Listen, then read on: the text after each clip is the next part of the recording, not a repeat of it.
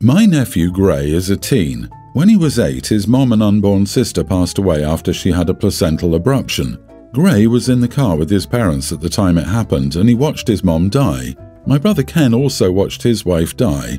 Ken fell apart and so did Gray, but Ken focused more on his grief and healing than he did on Gray's and ignored Gray's grief further when he decided 18 months later that he was ready to date again.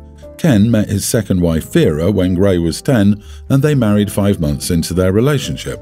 Vera told Gray that she would do everything she could to be a good mom to him and fill the shoes his mom left better than anyone could.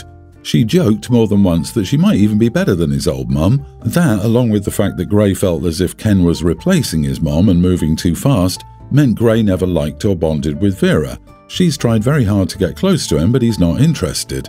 I tried talking to Ken about getting Gray help and talking to a therapist himself. My parents always assure me Gray will come around in time. A little over a year ago, Ken and Vera's newborn son didn't make it due to a fatal abnormality that ran in Vera's family, which she was not aware of. She ended up needing a C-section because of complications, and afterwards she was no longer able to have more children. Gray did not have much of a reaction to the loss. He was open with me that he didn't really feel any grief, despite everyone expecting him to.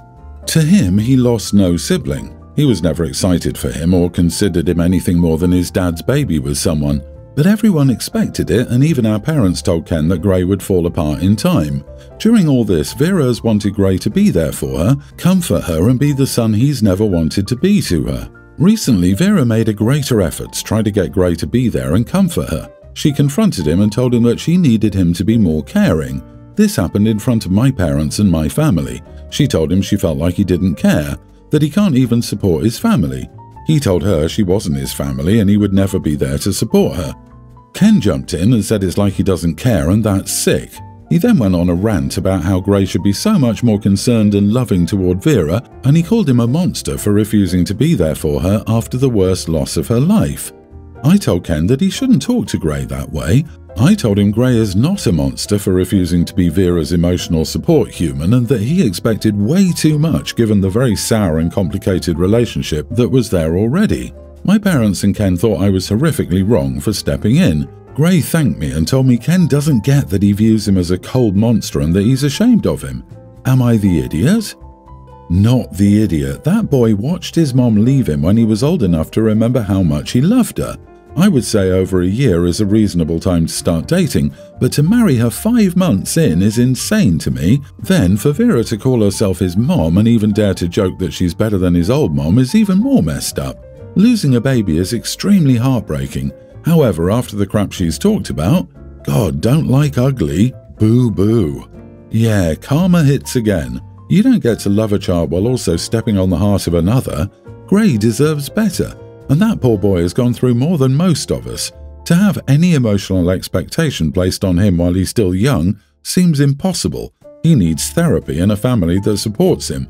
Also, your brother and his wife are idiots. Your nephew will probably need your support to know he has an alternative to where to live or who to associate with once he's an adult and can get away from them. Yes, everyone else is allowed to grieve and get support, but Gray has never been given that. 3 more years and your brother will be wondering why his son only visits you and is in no contact with him. You sound like the only level-headed person in your family. Please always be there for Gray. My mother-in-law wants to be in the room when I give birth. She is an unpleasant and pushy woman and none of her daughters allowed her near them when they gave birth. My sisters-in-law are all at least 12 years older than my husband and are all done having kids. I'm the last chance for my mother-in-law to see the birth of a grandkid. I have zero interest in letting that judgmental old woman see me down there. She has objected to me from the beginning because I have tattoos and am not in any way interested in being a stay-at-home wife. I have a lot of tattoos and a career I plan on continuing, and I have tattoos down there that are none of her business. My husband is her baby boy. He's a good husband and has stood up for me against her many times. He put his foot down when she tried to interfere with our wedding, when she tried to convince him that we should move to his hometown where he could work, but I wouldn't be able to find an employer in my line of work. He said no, because my career is important to me, and while we can live off his earnings, the cost of living is lower in his hometown. Our combined earnings are much better altogether. She started crying to him that she only wants to see a grandchild being born. All her friends have experienced it and she wants it. He's starting to crumble under her emotional blackmail. So I made it clear that the only way I would agree was if, before the birth, my husband made arrangements for my father to witness him getting a colonoscopy. He would need a ride anyway, so 2 birds, 1 stone, you know. He said I'm being ridiculous, but I said none of my brothers would let my dad see them getting a camera shoved up their butt, and he felt left out. He finally understood my point, but his mother was upset that I used such a stupid comparison. She says that it isn't the same thing at all. I offered to change it to me watching her get a Brazilian wax, and she hasn't called in a week. I know seeing a baby being born might be her dream, but I'm not interested. Am I the idiot? Ha ha ha, you pulled that off perfectly. Not the idiot, screw her. She'll probably wait until it's closer to your due date to pressure you since you'll be under stress from the incoming birth or pull off some type of stunt. I don't know when or how watching a baby being born became a spectator sport. My sister-in-law was worried about people coming to the hospital, so she just straight up didn't tell anyone when she was going into labor. We got a text a couple of days after the birth with a picture of the baby. In some situations, you just have to not put up with all the bull. You need to get in contact with your birthing center or hospital and put some things in place. You need to let them know who you want in the room with you and who you don't, and that your husband does not have a veto over you when it comes to this. Also, let them know that if he starts to cause a scene because you won't let his mummy dearest in, you want him gone too. My husband was injured when we were in high school, almost 18 years ago now, and uses a wheelchair now. We have 4 children, his teen son from a previous relationship, a preteen daughter, a kindergarten-aged son, and a young toddler daughter. My parents usually host a big Christmas every year with all the kids and their families. Sometimes it's at their home, and sometimes it's at a vacation destination. In previous years, it's always been accessible for my husband. Still, this year they've chosen to have it at a mountain ski resort that is largely inaccessible and would have a lot of activities that would leave my husband out. So we told them we were going to do our own thing for Christmas this year. No biggie, right? They responded with, "How about you send the kids? You can do your own thing." We responded that we wouldn't be sending our kids and that if we couldn't all attend, nobody would attend. They're upset and accusing us of withholding the kids from something that brings them joy and being bad parents. Am I the idiot for telling my parents that my kids won't attend Christmas if everyone can't attend? This is amazing. Of course not the idiot. They've excluded your husband from Christmas and their solution is that you can split up your entire family for the holidays. Do they have a problem with your husband? Honestly, I would almost feel like this would be less awful if they'd done it on purpose than if they've been that level of ignorant towards him and your whole family. They want you to send a young toddler over. I mean, sending the other children is bad enough, but a toddler? That's insane. You only get to spend a number of Christmases with your kids before they grow up and have their own families. After that, they'll put their families first. It's the natural order of things. Enjoy this Christmas with your husband and kids. If your family didn't consider your husband's accessibility needs, you don't have to give up your kids for the holiday. You can offer to visit with the kids another time. It's pretty obnoxious of your parents to assume they have rights to your kids. Wow. Crippled chick here. I feel sick reading this story. Your parents should be ashamed of themselves. I suspect whatever solution is reached, your husband will feel bad about things. I know I would internalize that BS and feel like I'm the problem. Please hug him and ensure he knows he's not responsible for other people's craziness. I hope you have a warm, wonderful family Christmas together. God bless. Let's start this story at the beginning. 4th of July 2022, spending the weekend with my parents at the lake. Me, my son, mom and dad. While heading back to the resort from the lake, dad driving, mom in the passenger seat, son behind dad, me behind mom, I noticed that my mom was texting someone on her phone with the screen cover open so that dad couldn't see what she was doing. I find this kind of thing odd but didn't think much of it until I started to read the messages she was sending. She's messaging some guy and having a very intimate conversation. Immediately I become extremely mad, but I don't want to start drama in the truck while my son is there, so I wait until the end of the weekend to verify that I'm correct in my assumptions. As the weekend goes on, I'm looking over her shoulder every chance I get trying to read her phone, and lo and behold, I get more. So I confronted her over text with my dad in the room, to which she denied everything. I'm not shocked, so I told her she needed to tell dad. After that, I went to bed and stayed silent. She hadn't told him when we left on Sunday to head home. So my dad worked nights, and at the time, my mom helped me with my son because my work schedule didn't allow me to take him to school in the morning and work 10-hour days. So I would take him to my mom's every night and she would take him to school in the morning. After the 4th of July, I was absolutely angry, but I didn't have a choice. I still needed her, so I put that aside and did what I needed for my son.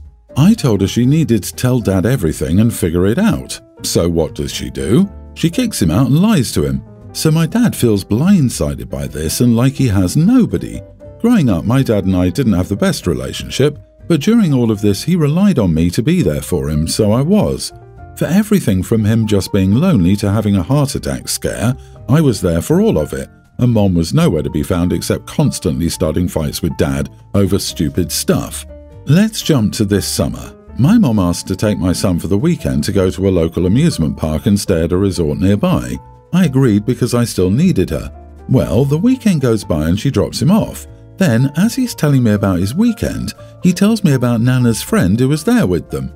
So I pulled up a picture of him. Yes, I stalked his Facebook and figured out everything I could, and I asked my son if that was him and he said yes. Well, my mom never bothered to tell me he would be there, so I immediately got angry. Within 2 weeks, I gave her back my key to her house. I almost started a fight doing that without saying anything to her. Fast forward to this year in August. I received a fantastic opportunity with my work, allowing me to take a job in the office and leave the shop. I work in a steel shop and move into the engineering department.